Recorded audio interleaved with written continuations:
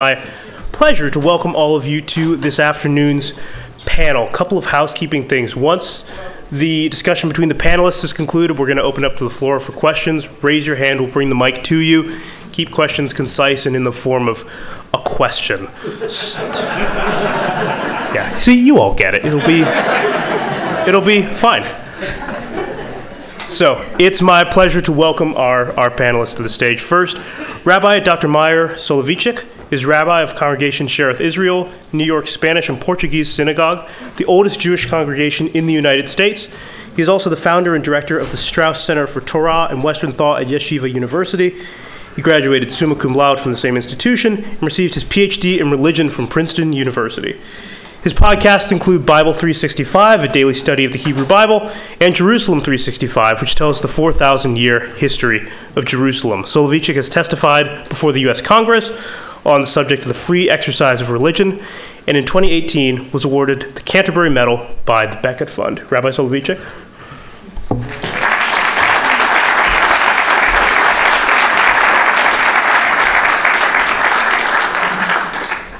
Next, Devorah Goldman is a co-director and the editorial mentor of the Krauthammer Fellowship, the Tikva Visiting Fellow at the Ethics and Public Policy Center. She is also a contributing editor at Mosaic, Public Discourse, and American Purpose magazines, and was the founding director of Tikva's Legal Fellowship. She has previously worked as a legislative staffer in the Senate and as an editor at National Affairs. Her writing has appeared at the Wall Street Journal, National Affairs, Bloomberg, The New Atlantis, The Weekly Standard, and many other outlets. Please welcome Ms. Goldman.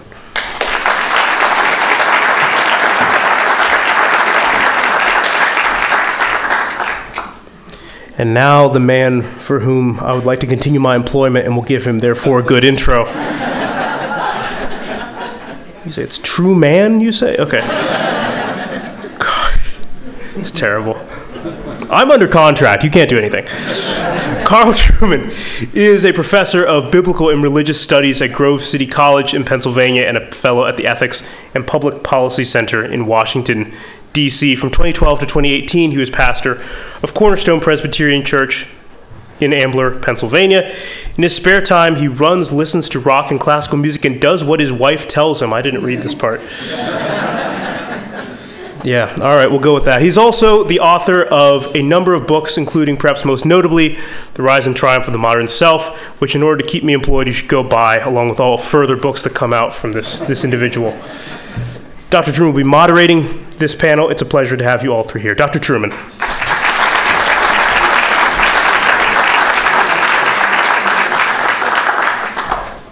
You can't get the staff these days, I'm afraid. It's a great pleasure to be with you all and to moderate this panel this afternoon, and a great honor to be on the platform with Devorah and Solly. I want to thank you personally for coming to Grove City College in order to talk about what is a difficult and controversial issue. I think for many of us, October the 7th last year was something of a wake-up call. I think what struck me was not the protests, but the timing of the protests. That the streets were filled in America and in many European countries with people on October the 7th. Clearly, by the date, not criticizing any kind of Israeli military action, for no military action had taken place at that point, but celebrating the rape, murder, and kidnap of people simply because they were Jews. And for me personally, I think that was the moment when I realized that anti-Semitism was not simply the preserve of a sort of crazy left-wing anti-Israel fringe, but was actually alive and well in the halls of academe and moving to other parts of the political spectrum as well. So what I want to talk about today is background to anti-Semitism in general, ask some specific questions about the context in which we find ourselves at the moment, and then throw it open for questions from the audience. But if we can start asking you both just a very personal question. Has anti-Semitism been a routine part of your experience in America throughout your lives? Or is it something that has perhaps become far more significant, more intense, and more threatening in the last decade? First of all, thank you so much. Is my mic on? It's working? Yeah. Okay, great. Thank you so much for having me. It's really a privilege to be here. And I would say definitely not. It was not a element, a significant feature of my life. I can't really recall any explicit anti-Semitism that I experienced growing up. I grew up in a very Orthodox Jewish community, a large suburb in New York, called Lawrence, which is part of the Five Towns, this sort of large Jewish area. And I grew up feeling very American and very Jewish. We would say the Pledge of Allegiance every day in my Jewish day school. We would sing the Star-Spangled Banner before school presentations, and we would also pray the Jewish prayers every day, and we would celebrate things like Israel's Independence Day. There was very much a feeling that we were proud Zionists and very proud Americans as well. My family would take us on trips to the U.S. I'm forgetting the term for this ship. Apologies, I'm slightly under the weather, so forgive me if I also sound a little sick. But the Intrepid, which is an aircraft carrier. Yes, okay. We would go to visit other important historical sites, Williamsburg and so forth. And I felt as American as pretty much any other person I'd met. And I, for that reason, was really shocked by everything I saw following October 7th. It felt like the America I knew was I had either been deceived to some degree, or there was a new element that had taken hold that was inorganic to the American culture I'd come to grow, I'd grown up in. And I'm still making sense of it. And, seeing people tear down posters of babies and, toddlers from my neighborhood, which I did see in the Upper West Side in Manhattan, has been quite jarring. And I think that there's a lot to it. I don't think it's as deeply rooted as, kind of genteel anti-Semitism might be in some European countries, but I think that I like to believe that it's a change and not an unmasking, as some people are inclined to believe. But that's my initial thoughts. So I want to first second what Devorah said, and to say how privileged I feel to be invited to take part in this conference, and really how meaningful it is that you, Dr. Trueman, and that Grove thought that this was an important subject to have a conference around. It really means the world. I'll also second what Devorah said in saying that growing up, I experienced no anti-Semitism. I grew up in an Orthodox Jewish neighborhood of Chicago, so we have, a more cloistered Orthodox Jewish neighborhood from New York and an Orthodox Jewish neighborhood from Chicago. It's a very diverse panel that Dr. Trueman has put. Finally, a panel that looks like America.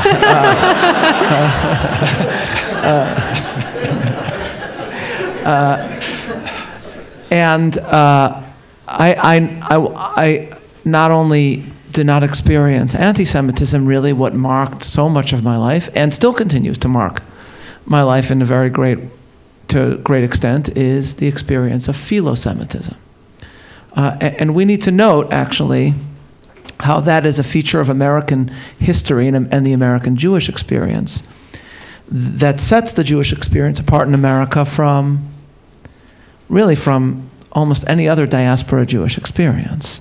And the fact that, and this is something I emphasize to my own students when I teach about Jewish history, Jewish politics, that the fact that we have in America many millions of non-Jews that actually care a great deal about the well-being of the Jewish people, the well-being of the Jewish state, that's utterly unknown to us in the many thousand-year history of the Jewish people. Here and there, you will find Gentiles that care about our future, a Cyrus once in a while.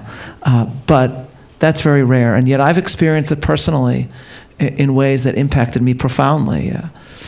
One of my first excursions beyond the Jewish world was in which I grew up, the Jewish neighborhood in which I grew up, was when I gave the opening prayer at the Republican Convention in 2012. And this was not a very Jewish audience. And these are people who, on the one hand, knew very little about the intricacies of Hebrew and Jewish life. When somebody saw me in the room, I was the only person with a yarmulke and asked me, "Hi, who are you?" And I said, "I'm Meir Soloveichik." The question I received was, "That's great. Of which city are you the mayor?" But when people ask me, what was it like doing this opening prayer, I said, actually, the most impactful thing for me was not speaking to this large audience, doing a prayer. It was what happened the rest of the day when people kept coming over to me and just embracing me and saying, "God bless you, God bless the Jewish people, God bless Israel."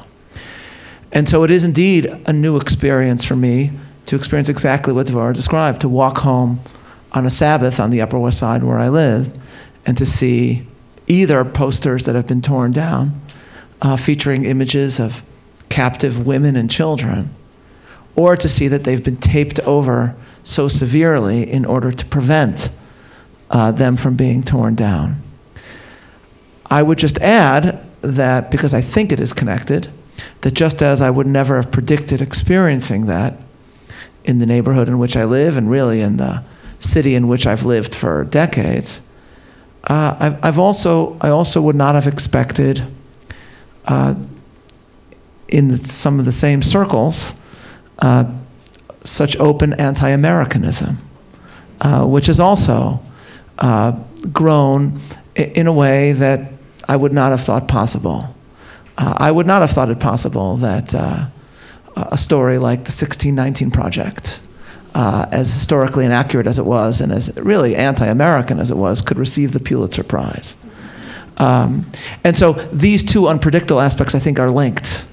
And both are aspects of now American life, at least to some extent, that I would not have predicted 10 years ago. If I could add just a little bit to that. First of all, I also want to just double my thanks for the organization of this conference, which is very meaningful to me as well. But as I sort of exited my Orthodox Jewish world and did go work in the Senate and so forth, I'll just echo what Rabbi Soloveichik is saying, that I felt so welcomed, not just as an American, but as a Jew. A lot of people had a very friendly curiosity about, why I was leaving early on Friday for Shabbat, or what this weird holiday of Sukkot with the booths meant, and I would show them Google images and so forth. And there was just a wonderful, real, I think, friendship among believers that I felt that continues to be a very important part of my life and my work at the Ethics and Public Policy Center. I think that there is such a important partnership between believing Jews and believing Christians, and hopefully I would hope more believing Muslims as well.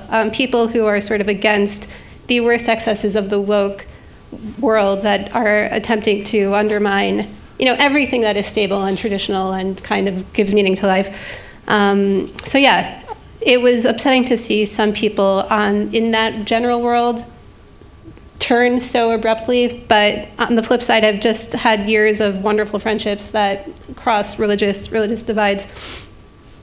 Yeah, it's very interesting, Solly, is that you connect it to a general anti-Americanism. I find it odd as an immigrant that I clearly have a lot of affection for my old country, but I seem to have more affection for my new country than a lot of people who were born here have. And that strikes me as a very strange thing, a very strange moment in American history. It is, on the one hand, it may seem strange, but the interesting aspect of American exceptionalism is that often we can best understand American exceptionalism through the eyes of those who are at least once outsiders to this country.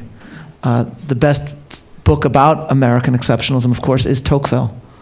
The best modern book about American exceptionalism is my late and very much missed friend, Rabbi Jonathan Sacks, former chief rabbi of Britain's book about America, or inspired by America, his critique of multiculturalism called The Home We Built Together, which describes why America's, what he calls covenantal politics, so succeeds in creating unity without dismissing difference.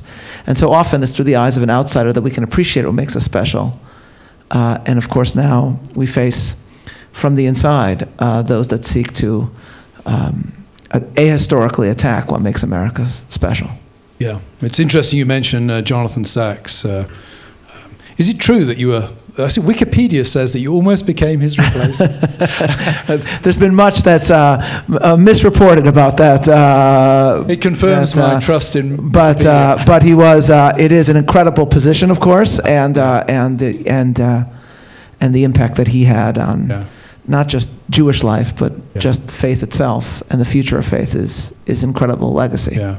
Yes, I would recommend any member of the audience go to the First Things website and search for Jonathan Sacks. You'll find his Erasmus lecture from, I think, 2013, 2014. Well worth. Creative Minorities. Yeah, very well worth reading. Devorah, this one's for you. Now, you shared with me this morning an article you've got forthcoming at Public Discourse with the title, The Conspiracists, which looks at the rise of anti-Semitic conspiracy theories on the right. Earlier this week, I noticed, in fact, it was just yesterday, Rabbi Meir, who is an interesting person in and of himself, we were talking about him just before we started, wrote a piece in Britain's New Statesman under the title, The New Racist Right Are Uniquely Dangerous. Both touching on, your articles touching on similar material, and I noticed that Amari's article earned him immediate excoriation on things like Twitter as having gone woke. What factors do you think explain the resurfacing in recent days, and in what were once perhaps deemed comparatively mainstream and conservative contexts of old-style conspiratorial anti-Semitism? I mean, it's interesting to me that, as I say, growing up, I always thought of anti-Semites were the sort of the keffiyeh-wearing, anti-Israel academics. Suddenly we seem to be seeing a re-emergence of the old-style conservative European anti-Semitism. What do you think is driving that? Thank you. Yeah, it's a great question. I don't know that I have the answer. I'm sure there are many answers. But I think that, first of all, actually, Jake Shields, who is also a Twitter personality and a former UFC fighter, and he seems to have become a sort of permanent Twitter anti-Semite. That seems to be his job now. He posted something along the lines of, posing this question: if Jews were expelled from so many countries for so many centuries, and they've been accused of blood libel so many times, mustn't there be something to that? And that, I think, actually really resonates with people, because Jew hatred is so very ancient. And when something is so long-standing, it, I think, has an immediate psychological pull for people. If it's been around for that long, can't we concede there's something to it? And I think that there's a lot of different psychological elements that emerge from that basic premise. Because, and here's another thing that I just kind of considered. I think that Jews, because they've been around for so long, and they've been involved in so many kind of shady, weird theories, weird illusions, I think to some degree, the same way that therapy, if done, especially if done poorly, can kind of place the parent as the person who can kind of craft this, who can take the blame for virtually any narrative you want to make of your life. If you're doing well, if you're doing poorly, if you're doing, this wrong thing or that wrong thing, you can kind of tie everything back, if you try really hard, to something or other your parents did.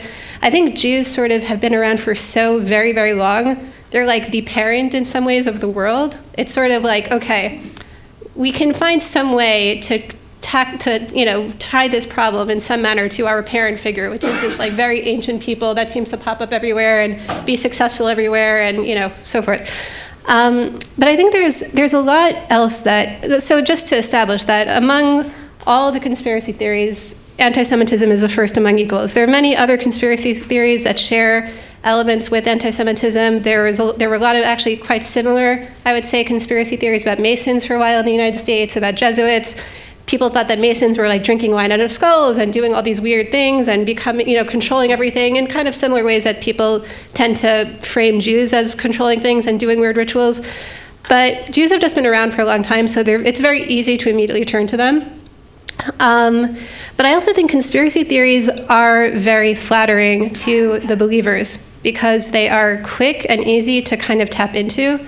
And here's one example, I would say. Candace Owens posted a tweet in early March, in which she posted a photo of a black rapper whose name is Kiddy Cudi or something like that. I'm probably pronouncing it wrong, but she posted a photo of this black rapper dressed in a sort of a white lace bridal gown ensemble sort of outfit, holding hands with a designer who she did not explicitly say this in the post, but is a Jewish man, and the way she framed it was, and they're holding hands, and okay, this is supposed to look weird. There's this black man in a dress with this Jewish designer. And the way she framed it was something like, when I see demonic rituals like this being done to black artists, and then I research who's behind it, in this case, a designer who used to work for Woody Allen, I can't fathom why black people think that I'm the enemy. Open your eyes. It was something like that. Not verbatim, but something close to that. So the way she frames that, she's posing a challenge to her audience, and it's a flattering challenge. When someone tells you, look at this and connect the dots, they're telling you you can connect the dots. You can see what I am seeing. And that is a way of flattering your intelligence. You don't have to try very hard. Just look at this picture, do a little research. You can kind of see this guy has a Jewish last name, and you get the picture, right? So it's flattering your intelligence without asking you to do very much work. It's telling you you're part of something, and also you're being let in on something. That is also flattering. Like, I am disclosing something to you, because I know you're smart enough to get it. And then you feel like you're part of something. And the flip side, and also the way that she put it, that demonic rituals are being done to black men, absolves the black man, in this case, of responsibility. It's not that this black person is doing something transgressive or doing something wrong. This is a ritual being done to him. And by absolving him of responsibility, that's another way of flattering him, or flattering the readers. Okay, this is all these weird things that you're seeing in the culture, things that might make you uncomfortable, cross-dressing, whatever the case may be. You can kind of tie it along with me to the Jews, and then you can feel like, okay, I get it. It's not my fault. So that is just one small example. There are many, many, many examples all over Twitter like this.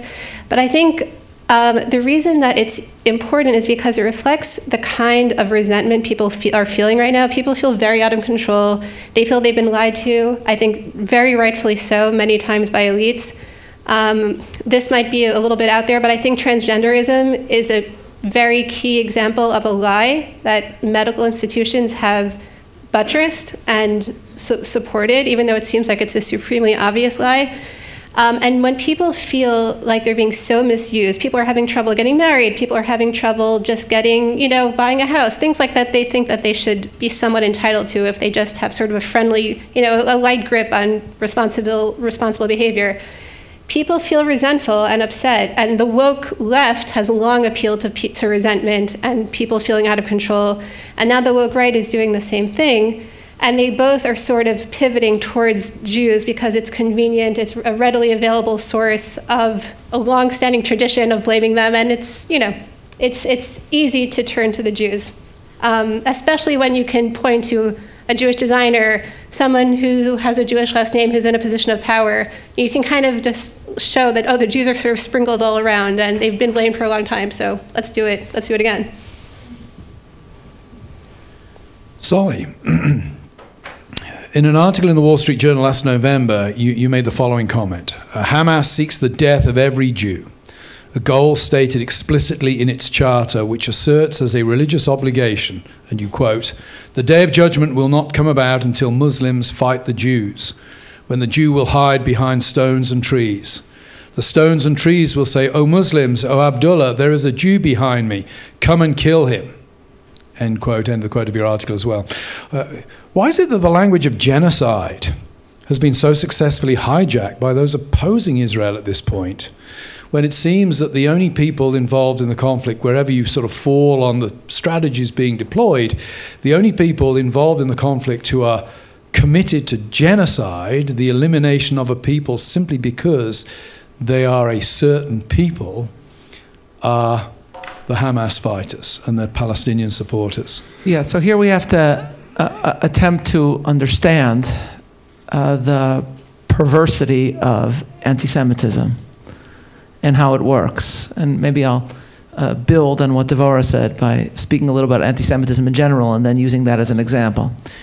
So Devorah spoke about both how anti-Semitism has been around a long time, and of course that goes hand in hand with the fact that the Jews have been around for a very long time. And to a great extent, anti-Semitism, like, by the way, philo-Semitism, begins with the question about the Jews: why are they still here? Why are they here? One of my favorite quotes, somebody asked me about my own faith. So they often get a little surprised because I begin with citing not a Jewish source, but I quote the Christian writer Walker Percy. And this is really one of my favorite quotes. I didn't really have a yearbook. I went to a small Jewish high school, and there was like 3 or 4 people in my class. Our lacrosse team was amazing, though. But this would have been not a lot of Jewish schools have lacrosse teams. So this would have been my yearbook quote had I known about it at this point. And he said like this: "Where are the Hittites?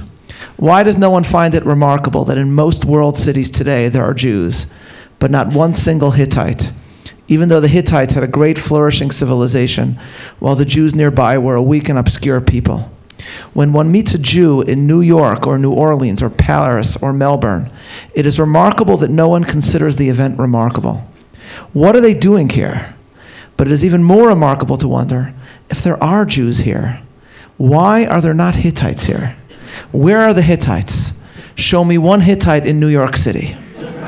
That's what he writes. Though, given some of the people I've met in New York City, if they were Hittites, that would explain a lot, actually. But that is the opening question. What are they doing here? Why are they still here? How is it possible that they are still here? Of course, the Jews have an answer to this question. Philo-Semites have an answer to this question. It begins with a promise made to Abraham and predictions made in the Bible, many of which have already come true, some of them in our own age. The anti-Semite takes that and turns it on its head. A friend of mine, the young Christian leader Rob Nicholson, has described anti-Semitism as a hatred of chosenness.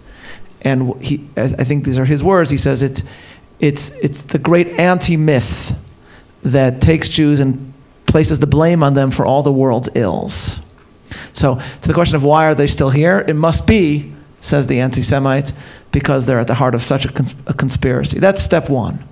The next step, and this is what Rabbi Sachs pointed out, is what this means, therefore, is that whatever is seen as the embodiment of evil in that age, you'll apply that to the Jews. That's what happens next.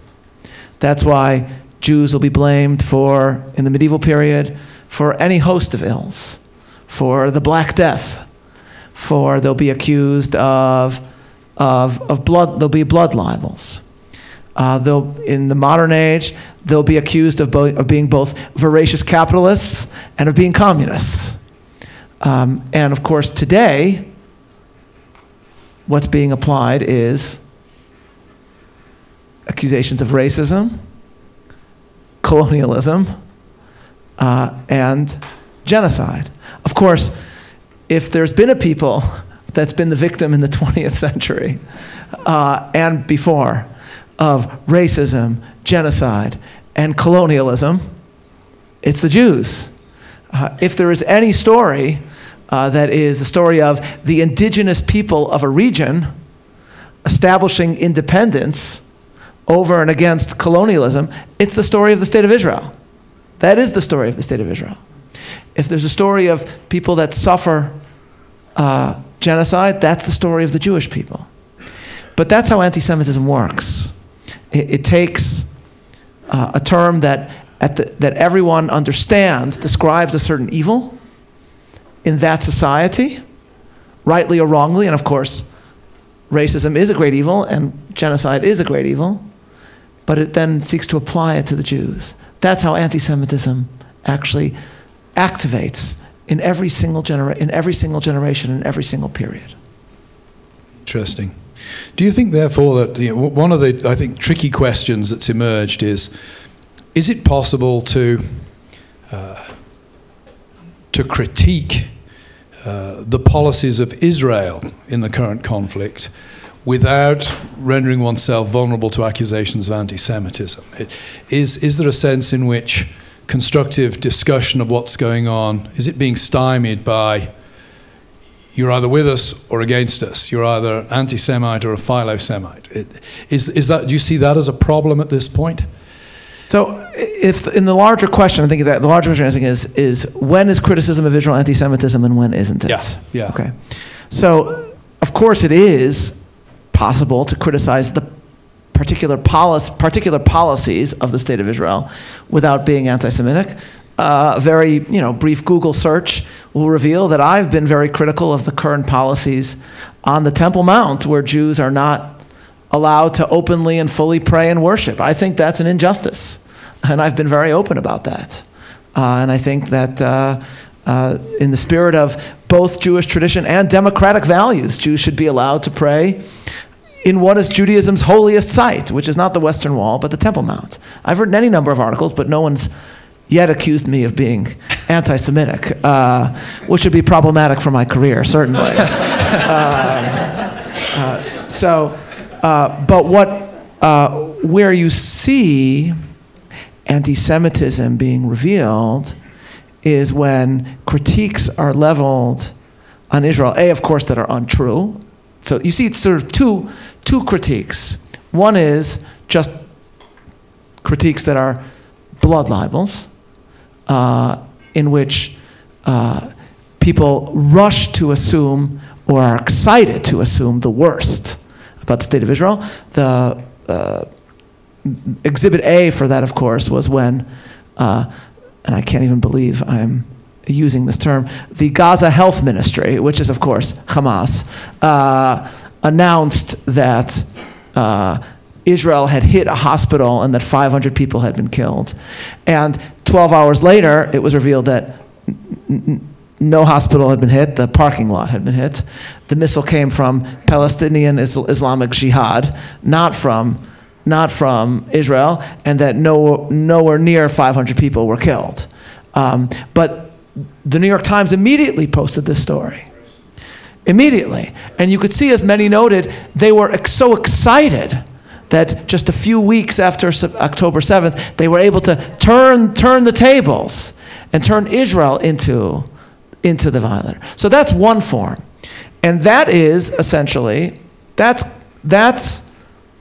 a blood libel. And what blood libels do is it takes the symbol of Jewish covenantal vibrancy and attempts to turn it into a symbol of evil. So in the medieval period, it was the matzah used at the Passover Seder, the unleavened bread. That's a symbol of Jewish perseverance and endurance, and indeed bound up in the original Exodus story. And so that became the target, and the story that was born in Norwich in England and then spread around the world was the story that Jews murder Christian children and use the blood to make matzah. Nowadays, of course, one of the greatest symbol of Jewish vibrancy and endurance is the State of Israel. So it's the target of blood libels. That's one aspect. The other aspect is where you would criticize Israel for something that you would never criticize any other polity. So, for example, it is, of course, a terrible tragedy when innocents are killed in war. War is hell, of course, and terrible tragedies do happen in war. But when Israel is criticized, let's say, for the death of aid workers in a way that America was not criticized when similar accidents happened in other wars or other countries, so then either those criticisms are themselves motivated by anti-Semitism, or those criticisms are giving succor to anti-Semites.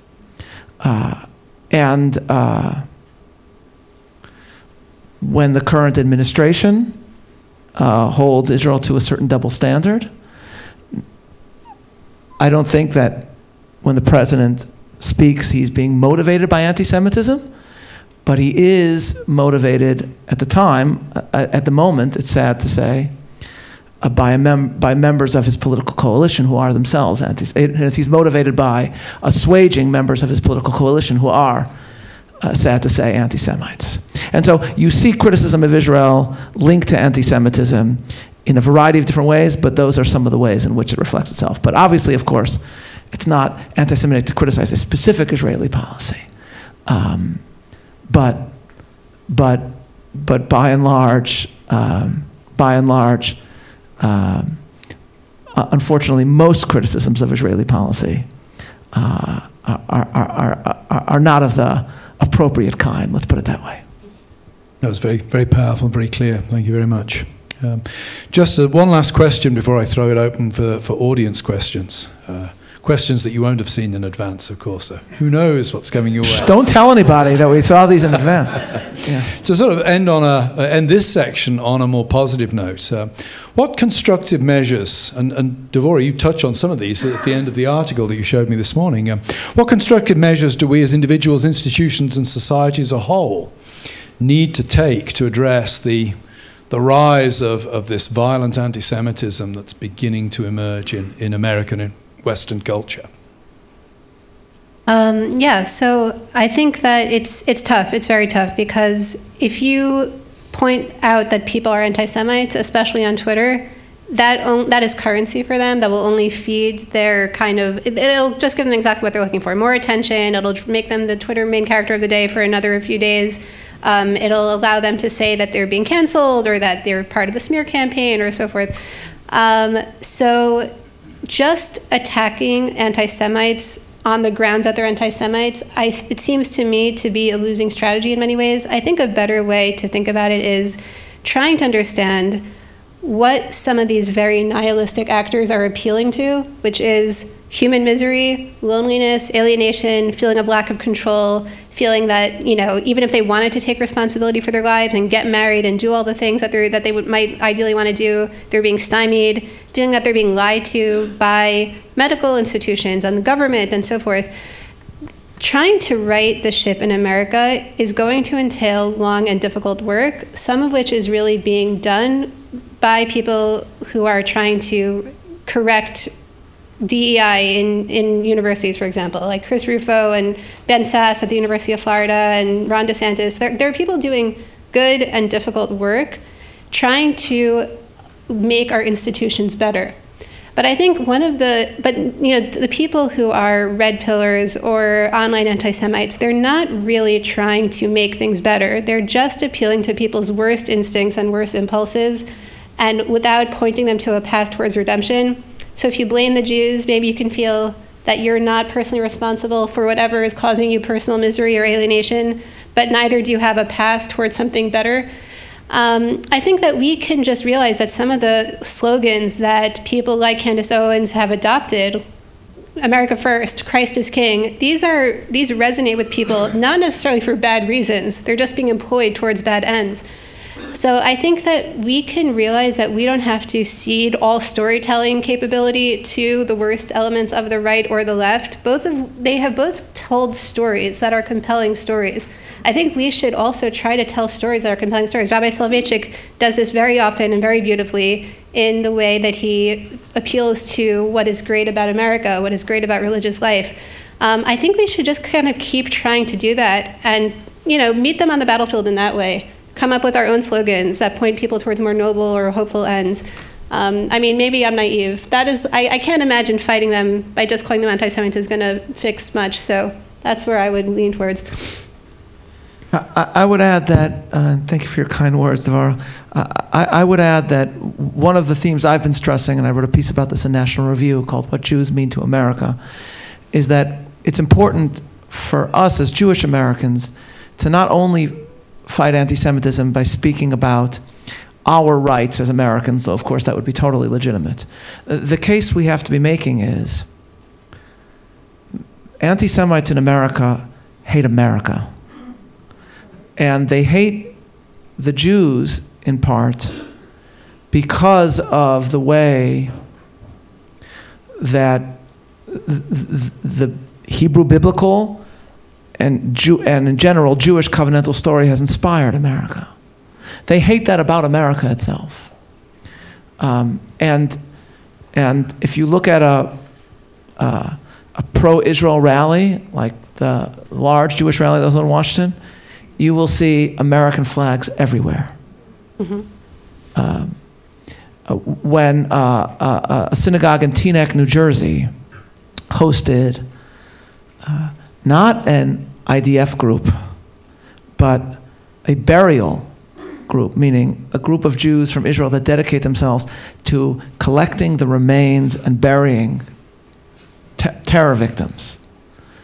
There was a pro-Hamas protest outside the synagogue. The synagogue was targeted for hosting a burial, a society of those that engage in the burial of terror victims. And then a counter rally took place among Teaneck's Jews. Only one of those rallies had American flags. Only one of those groups was driven by a love for America and a deep sense of what makes America special.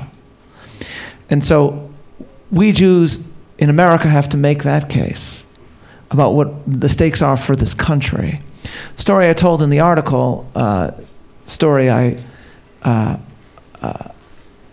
told in the article is that I was interviewing Natan Sharansky, the great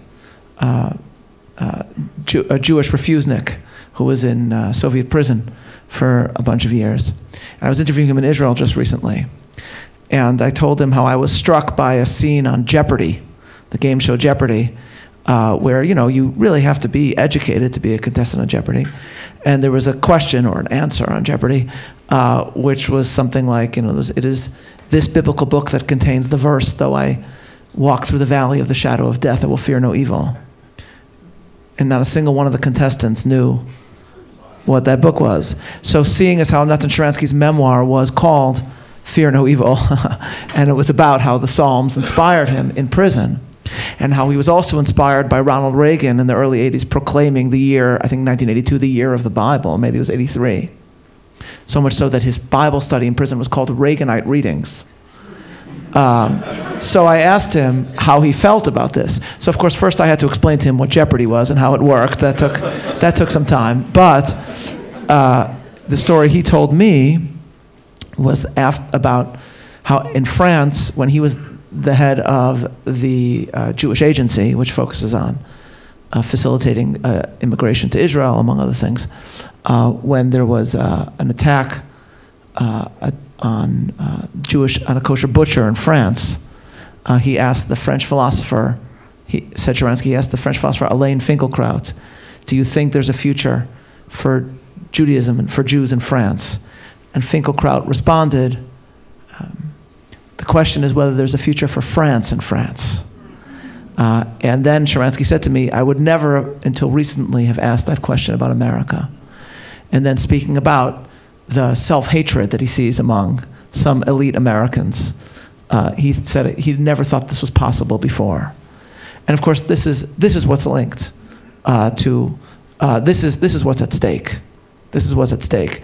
When Harry Trueman was taken over to the White House and told that FDR had died, he didn't immediately realize what that meant for him, I think, and his first reaction was kindness. So he said to Eleanor Roosevelt, "Is there anything we can do for you?" And she said, "Is there anything we could do for you? For you are the one who's in trouble now." And you know, it's very, very meaningful for Jews to hear from other Americans that they are here for us. But it's we, all of us, as Americans, that are in trouble. That's what Jews have to emphasize in America, I think. I could add just a bit to that. First of all, thank you. That was just very, very important. I think the fact that pro-Israel Jews are so pro-American, I think can't be overstated. And any rally you'll go to, you'll hear the Star Spangled Banner sung and so forth.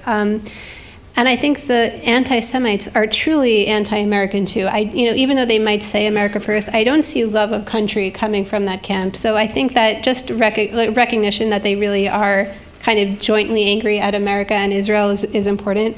I also think that Judaism can offer something in America in this moment that I think that is another way of fighting back, to your question, against anti-Semitism, because I think that people hate Jews without any curiosity about Judaism beyond sort of like weird tropes that they might pick up on the internet. But there's another article that I'm working on, which is it's tentatively titled "What Else Happened on October 7th?" October 7th was a religious holiday for Jews, a very joyous holiday in which people kind of celebrate the Torah with dancing and song, and it's really a beautiful day that I think that it's the sort of thing that I think more Americans could come to appreciate not just that day on its own, but other things that I think could help supplement some of the fraying social fabric in America, like the Jewish Sabbath. There are certain things that people are taking from the way that Jews observe Sabbath in terms of turning off their phones and gathering together as families.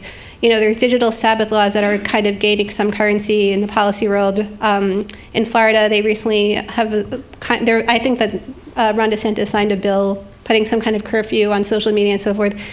There are ideas that are being sort of pulled from certain Jewish practices. I think a better understanding of Judaism would also help defray some of the worst anti-Semitic impulses, I would hope, anyway. One more note I had. Well, thanks very much for those very powerful answers.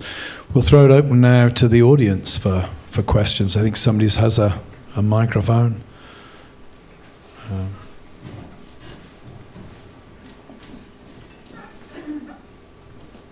So I'd like your comments on my thought that the core of anti-Semitism is really the fact that, and it's really kind of an extension of the reason of anti-Christian sentiment, is that the Jewish people have given us a code of ethics.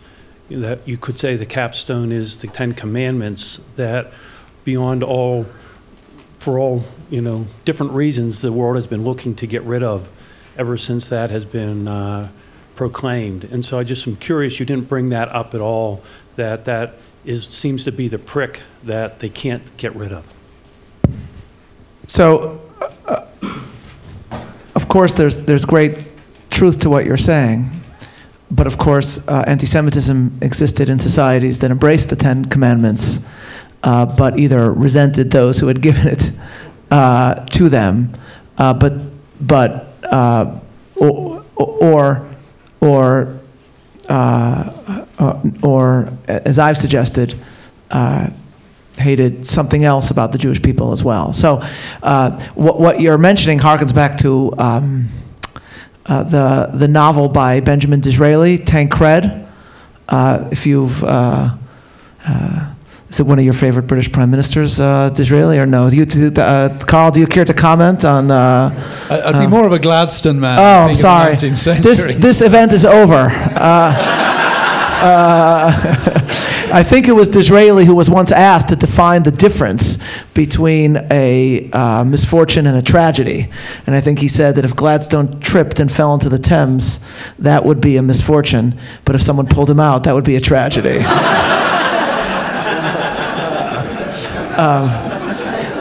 But if you've, and I thought we were getting along so swimmingly until now.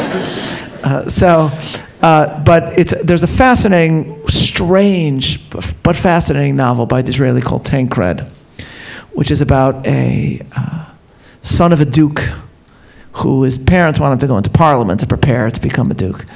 And he instead journeys to the Holy Land because he's obsessed with trying to figure out, as a Christian, how this small people gave the West this code. And he actually ends up on Mount Sinai in this strange scene in the novel where he meets an angel. And he wonders how he, as an English Gentile aristocrat, he says, what is he doing here? And then he says, well, he has a right to be here because every week in church, the lessons that came forth from this site is taught. And so many of the groaning workers of the world get a rest once a week thanks to this site. And Disraeli was basically challenging a society where he still saw anti-Semitism to say, but we gave this to you. Now, Disraeli's own relationship with his Jewishness is complicated, but that's what Disraeli raises. So there is a part of that. But of course, anti-Semitism emerges in the West in its most fierce form. It existed before, of course, but in its most fierce form in a medieval society that embraced, in theory, the Ten Commandments.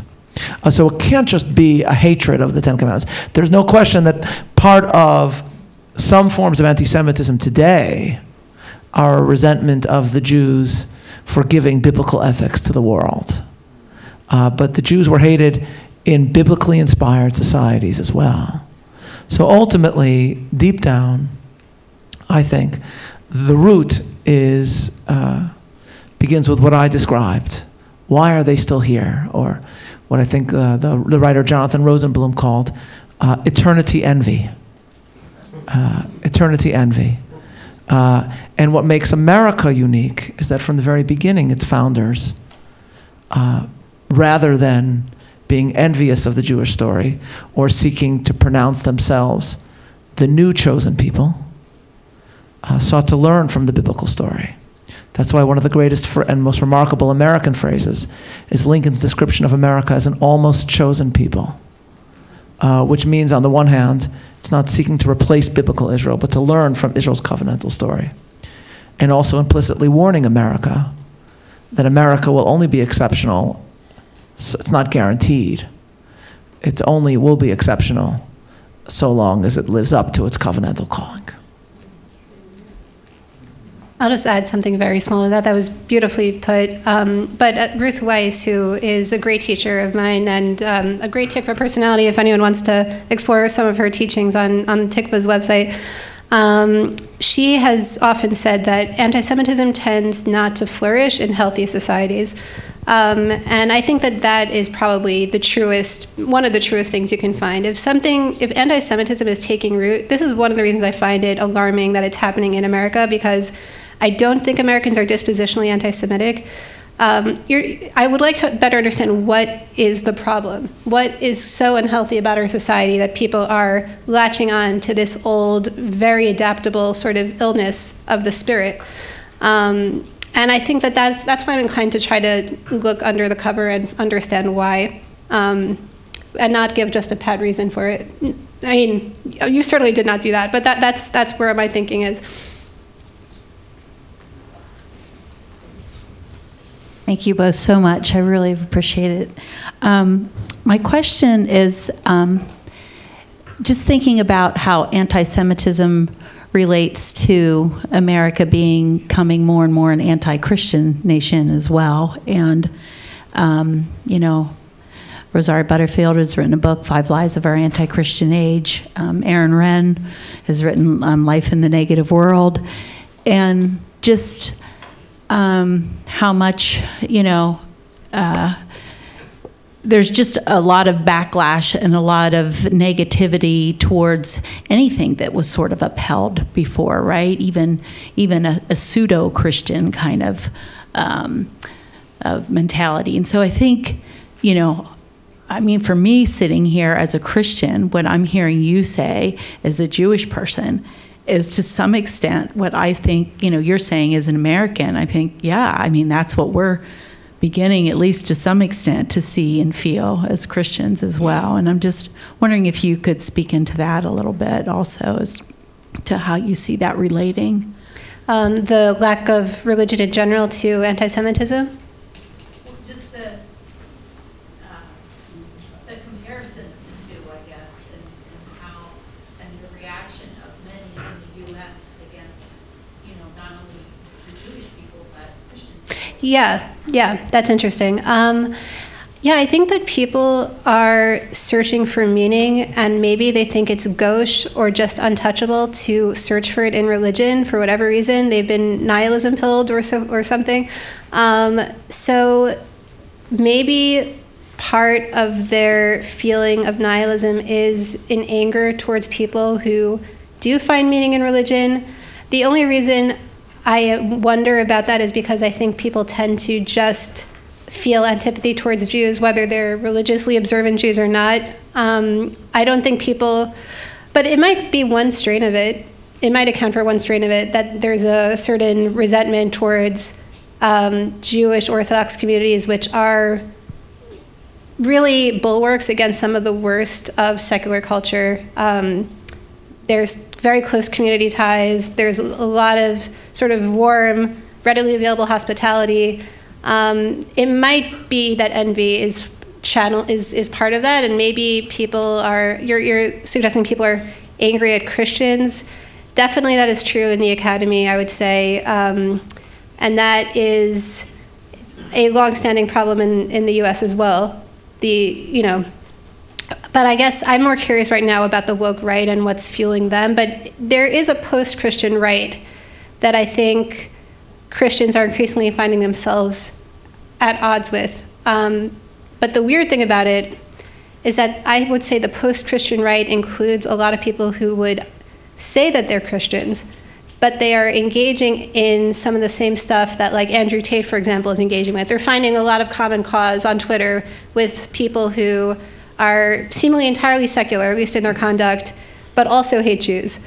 So it's a very weird moment in terms of various figures online and how they position themselves religiously or whether they consider themselves pagan. It's a good question. I don't know that I have a great answer for it. So I think absolutely the rise of anti-Semitism is linked to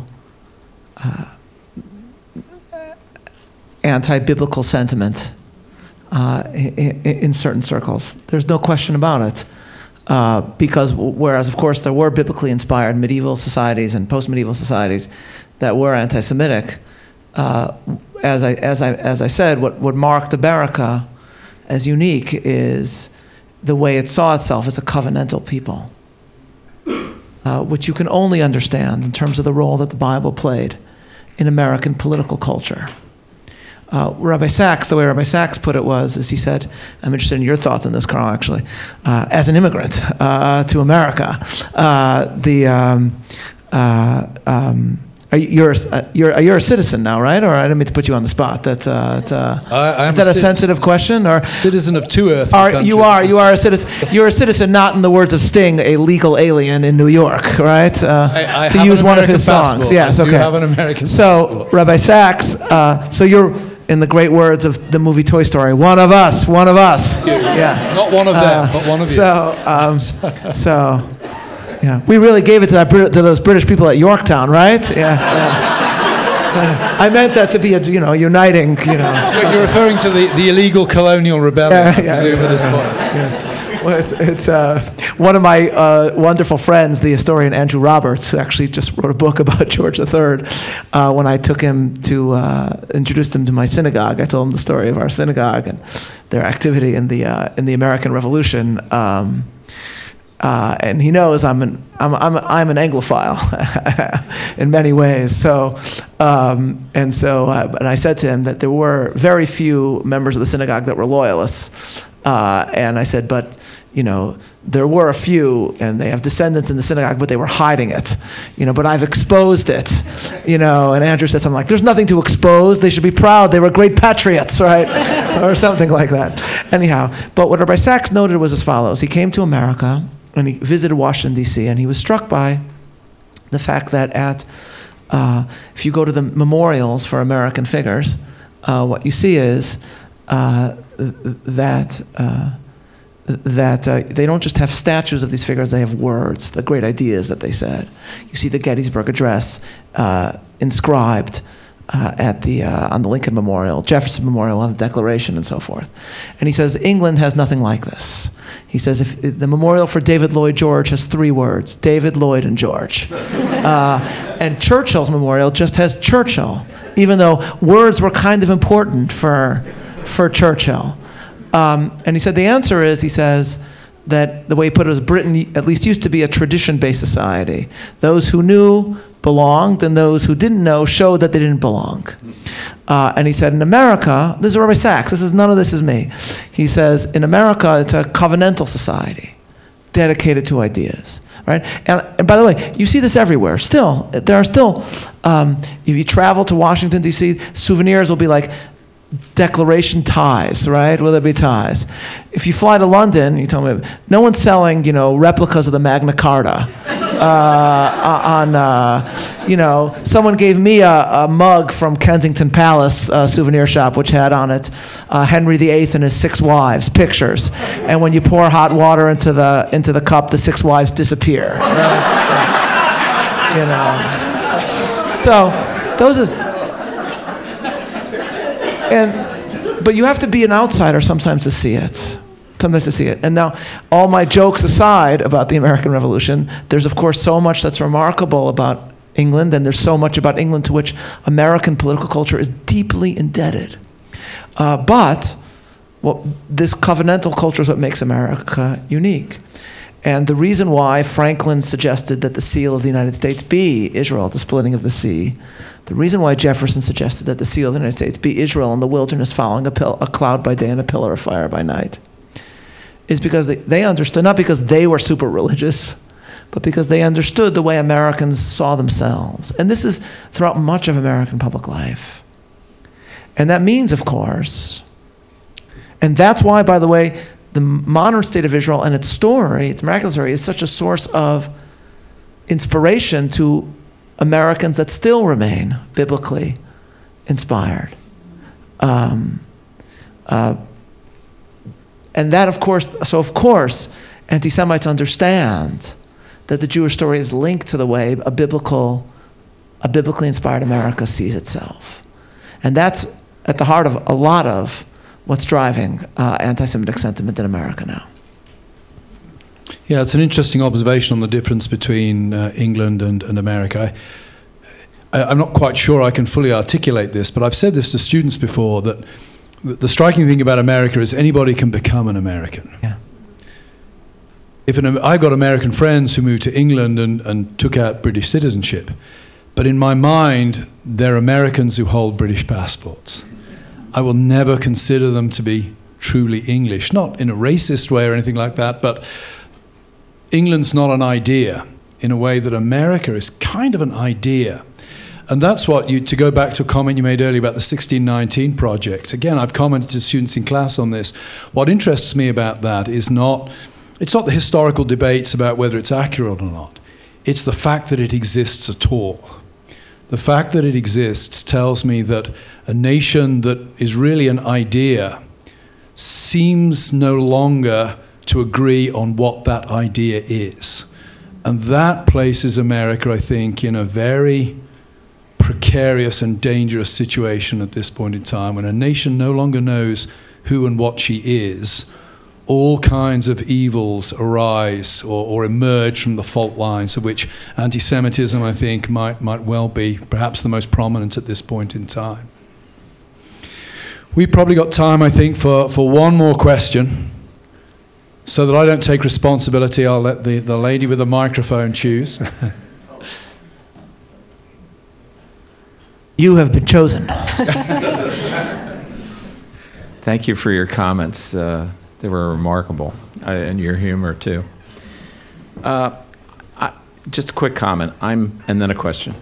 The comment is that as a conservative Christian, I find I have far more in common with an Orthodox Jew now than I do with liberal Christians. There are a spectrum of issues that I'd cite to, abortion rights, trans, et cetera, et cetera. And so, there's kind of this is a unique moment, and I'm wondering if it's a watershed moment.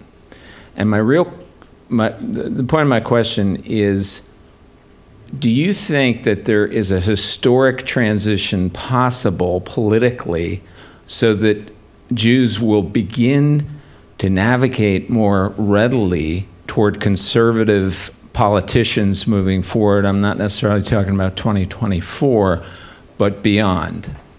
Is it a watershed moment politically, do you think? After you, I'm happy to talk about that. I'm happy to, but if you'd like to go first. Well, yeah. I'll follow up. Okay. Well, I should mention that my grandmother was British, though, before we move forward. So I have a lot of British relatives. Now, yeah, did he prefer Gladstone or Disraeli? My grandmother? I should ask my uncle, my great uncle. That reminds me, by the way, once we're talking about English things, and we'll get back to the question. When I took a tour of England, I think it was at Runnymede, where the Magna Carta was signed, and then we had a wonderful guide, lovely guide, and I love English history, and I read it as a hobby, and I'm deeply interested in it. And I've taught a course on Anglo-Jewish history called Rabbis and Lords. So it's a source of, actually, all jokes aside, something that I deeply love learning about and speaking about. And I read royal biographies as a hobby. So I said to the guide, I said, Richard, who are your favorite English kings? So he said something like, and I apologize for my terrible English accent, but he said something like, oh, I prefer some of the lesser well-known ones, such as Edward from the 13th century. And I said, oh, Edward Longshanks, who expelled the Jews in 1290? And there's a silence, and then he goes, right, we'll take him off the list then.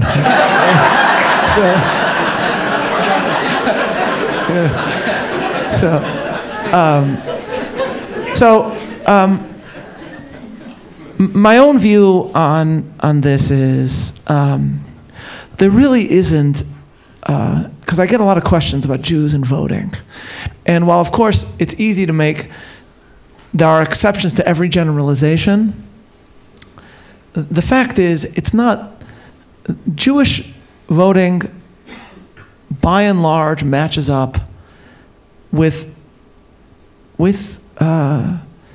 many, if not most, Christian demographics in America, by which I mean that the greatest predictor of how one votes is often linked to things like regularity of attending house of worship. Okay, so of course, Jews picks out, it picks out a larger ethnicity within America, and Judaic picks out a religious, and Jewish often picks out a religious aspect. And so how the current moment will be reflected in Jewish voting in 2024 is, I think, a very interesting question in the moment. And there are moments in history where you see shifts among Jews in general. So there was such a moment between Carter and Reagan for obvious reasons. In 1980.